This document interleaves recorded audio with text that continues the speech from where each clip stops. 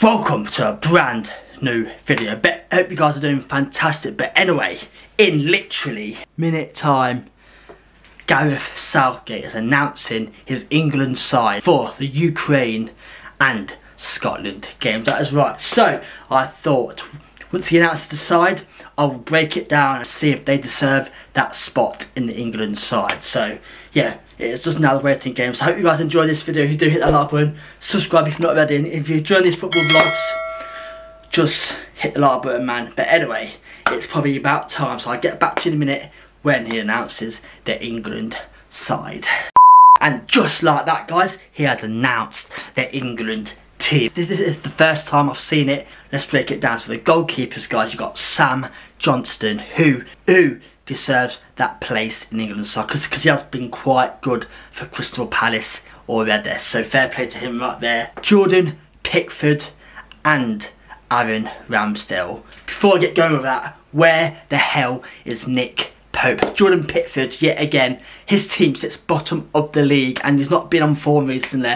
Where's Nick Pope? Is Nick Pope injured? Let me know down below in the comments, but I believe he literally played last week, so I believe he's fit. So why is Jordan Pickford inside, guys? Personally, I think Jordan Pickford, I see why Pickford is in the side because he's got a big mouth. He's you know, he sort of shouts a lot during the game and stuff like that. But I believe Nick Pope is better than Jordan Pickford. Aaron Ramsdale, yes, he should be in there. Sam Johnstone, he deserves to be in there as well. So, but I'd have had Nick Pope over Jordan Pickford. So I know he's never let England down before, guys. Jordan Pickford has never let England down. He's not been on form recently, because Everton, they are bottom of the league, and last season he wasn't very good either. So, my opinion, it should be Sam Johnstone, Nick Pope, and Aaron Ramsdale. But anyway, it's not too bad though. Apart from that, it's not too bad. So fair play to them right there.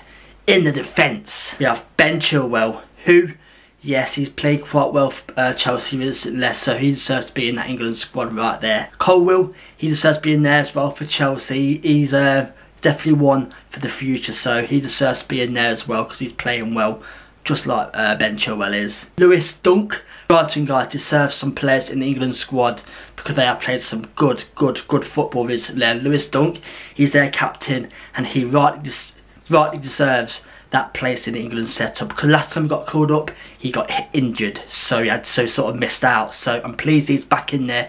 I'm pleased he's in there, guys, to try and redeem himself and try and, you know, get a few minutes under his belt for England. So yes, I'm really pleased about that one. Harry Maguire, guys, Harry Maguire. Yes, like I say, he ain't playing for Man United at the minute, obviously because he's down the pecking order. But again, like Pickford, he has never let England down. He has always been there for England, played well for England in the World Cups, in the Euros. And yes, he's not been playing for Man United, but I think because even Southgate said, guys, in the last press conference, that Maguire has never let him down, and that is why he's always in the squad. Personally, I heard Southgate say before, he only picks players who are on form. And Maguire's not on form, but again, you can't really drop Maguire because he's that crucial key player in that dressing room. Next up, you have Tomori, who plays for AC Milan. Yes, I'm pleased he's in there because he gets overlooked quite a bit. Obviously because he plays for the AC Milan, so I'm pleased he's now overlooked. So I'm pleased he's now being looked at by Southgate because he is a very good player. He's still quite young. I think he's only about 26 now, so he's still got plenty of years left. And I'm hoping now he can sort of get down an England place because Kase is a very good player. Kieran Trippier, there's no introduction with this guy. He deserves to be in the squad. He is the Newcastle's like saviour man. He's their captain. Newcastle's best signing in the past few years is definitely Kieran Trippier. He has done so well for Newcastle and he deserves to be in there. His crossing, his free kicks alone, he always takes them and he always looks dangerous. So I'm pleased he is in that squad because he deserves to be in there because he is one heck of a player. Yes, he's 32 years old now, but it's a very important role for Newcastle and for England. Last defender in the squad, it is Kyle Walker. Yes, the fastest right back in the world, guys. He's 33 years old, but he's still the fastest right back in the world. And I see why he's picked him again because, like I say, every time he plays, it gives us that little bit of a backup for like pace. So like say opposite team gets passes in defence, Walker can sort of try his hardest to get back and try and out sprint them to win that ball back. So every time he's in defence, I do feel a bit more safer. So I'm pleased he is in the England squad because now, yeah, I am pleased he's in the England squad because he is a vital player for England. We are now moving on to the midfield. Okay, so we've got Trent Alexander-Arnold. Yes, my opinion, guys, Trent can't defend, and I'm pleased he's put in the midfield squad here because I think he'll play midfield for England from now on because he is a very different player in midfield, guys. He's better at coming forward, getting stuck in, better at passing than he is in defence, and I'd say I think his defending lets him down a bit, but once he gets the ball and starts passing around, he is a much better player. So I'm pleased Southgate plays him in midfield because he's a very useful player to have. Next up, in my opinion again, I believe this guy will win the Ballon d'Or super soon. It is Jude Bellingham, guys. That is right. He plays for Real Madrid right now. He's signed from Borussia Dortmund for £120 million. He now plays for Madrid. He has literally scored 3 goals in 2 games for Real Madrid, and oh boy, guys, trust when I say this, he will be the Ballon d'Or winner in like the next 3 to 4 years. He is a world class player. So yeah, he's literally only 19 years of age, but he is so mature for his age, and I believe him and his brother Job will be the future England midfield duo. So next up we have Conor Gallagher. Again, he is so overrated. Every single time Southgate picks an England squad, he is always in that England squad. I say overrated, I think. He doesn't score many goals, does he? And I watched him for Chelsea this season already. He looks a bit uncomfortable on the ball. But again, Southgate, guys, he always seems to pick his players that he likes the most. I know. So yeah, so I believe Southgate does have favourites, and I believe Conor Gallagher is one of them, because why the hell is he being picked? Yes, he still starts for Chelsea and stuff, but in my opinion, he is just not good enough. Next up, we have a guy who has just moved to Saudi. It's Jordan Henderson. So listen to this. So Southgate said beforehand, or before all this happened, if any players from the England squad go to Saudi, he will not pick them. And somehow, and yes, and I don't know how, but he has picked Jordan Henderson. That is right. I believe Jordan Henderson is finished, guys. I believe he's there for the dressing room. Yes, like I say, Jordan Henderson's got a big mouth, and he is very important for that dressing room. But will he play? No, guys. Henderson will not play. He'll just be there to like back up and, you know, sort of get that dressing room going. But yeah, my opinion, he needs to move on from players like Conor Gallagher, Jordan Henderson. And the next up, we have Calvin Phillips. I don't know why, guys. I don't know why he is picking Calvin Phillips. He had one good tournament, that was in the Euros, with Declan Rice playing CDM with him.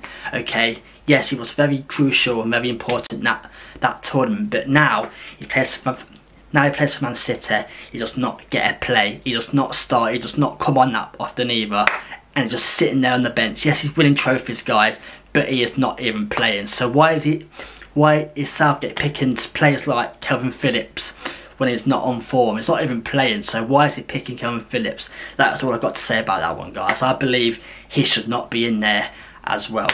Our last midfielder of this squad, it is Declan Rice.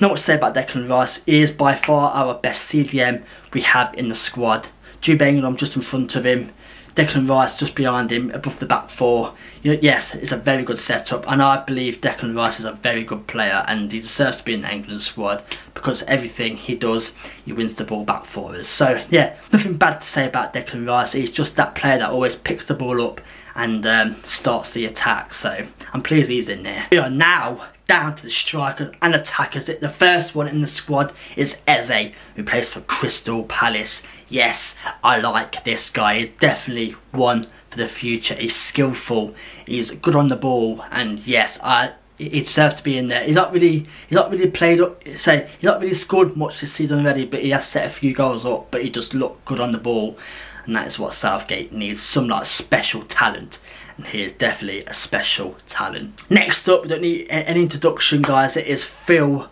Foden. Okay, so Phil Foden, yes, I've watched him this season already, and he looks a different player to last season already. He's same with Eze. He is good on the ball. He is skillful. He does score goals. So yeah, again, like Eze, he deserves to be in that squad. And Southgate likes these flair players who can like glide with the ball, and he is definitely one of them, just like Eze. Next up we have Jack Grealish. Yes, Jack Grealish, guys, it's Jack Grealish. Every time he's on the ball, we look more dangerous on that left hand side with him on the ball, because he comes inside and players do not know how to stop him. So that is why he's in that England squad. He deserves to be in there because he is same with Phil Foden. He is quite a special player for Jack Grealish. Yes, he's not lived up to his 100 million price tag just yet for Man City, but he, once he gets that ball on the left hand side, he can cause players and teams some serious trouble. So yes, that is why he's in there, and I believe he should be in there. Next up is the England all-time goal scorer. It's Harry Kane, who's gone to Bayern Munich. He scored 4 goals. He has scored 4 goals in 3 games. So yeah, Harry Kane is Harry Kane, guys, the all-time England goal scorer. And yeah, that's all I can say about that. With Kane playing, guys, England have a much better chance of winning games. And yeah, he's a captain and the top goal scorer for a reason. Next one, we have James Maddison. Yes, like I say to you in my prediction videos for the Premier League, Maddison, guys, is one of the best players on the ball. He does so good on the ball. Like, that space he creates for himself to receive the ball is incredible. Spurs have missed someone like James Maddison because he's just that flair player who can turn a game into a match winner. So yeah, I am pleased he's in there. The next one we have is quite a strange one. It's Eddie Nketiah, who plays for Arsenal. Okay, he has been scoring goals this season due to obviously Jesus being injured, and yeah, that's a bit of a surprise one for me, really, Nketiah. But I'm all for it, guys. I am all for trying out these new players, and Nketiah, he brings something exciting. So yeah, I'm quite looking forward to Nketiah, man. So it'll be interesting to see what he can do for England in these next 2 games. Our next one is Marcus Rashford. Yes, he's always going to be in the side, guy, because he's just that player that does well and performs well for England. So that's like I say about Rashford. He should be in that squad, and he is. So I'm pleased about that. Our next one is Saka. Yes, Saka again is like Phil Foden and Jack Grealish. Like, every time we get the ball, he is on it. He's like a flair player. He runs in the box. He cuts inside, and he causes teams hell of a problem. So yes, again with like Rashford, I'm pleased in the squad. We are down to the last one, and it is Callum Wilson. Okay, yes, Callum Wilson is, for me, Callum Wilson is very underrated. I actually rate Callum Wilson quite a bit, so I'm pleased he's finally getting this call up again. So yeah, so I'm pleased Callum Wilson there because he's, yeah, say, you don't really start much for Newcastle now because Isaac's there, but Callum Wilson is a player that can come on in the last like 20-15 minutes and just, you know, grind it out and try and get him goal himself, and you guarantee he will score. Every time he comes on, he scores, so I'm pleased he's in there, okay? But anyway, guys, that is my little breakdown of the players why I think they deserve to be in there and why they should not be in there. So if you like this video, guys, hit that like button, subscribe if not already. But before I get going, I am very surprised about one player who is not in that squad. It is Raheem Sterling. Why is Raheem Sterling not in that squad? He has played well for Chelsea in the first 3 to 4 games this season. So I personally believe Sterling should be in there. Take out Kevin Phillips, or take out Jordan Henderson, or take out Conor Gallagher. Put in an extra striker, attacker in Sterling, because he is such a good player, and I rate Sterling quite a bit. So let me know down below in the comments, who do you believe should have been called up to this squad? So anyway, guys, thanks for watching today's video. I'll see you guys next week for a brand new video. Good, and good night.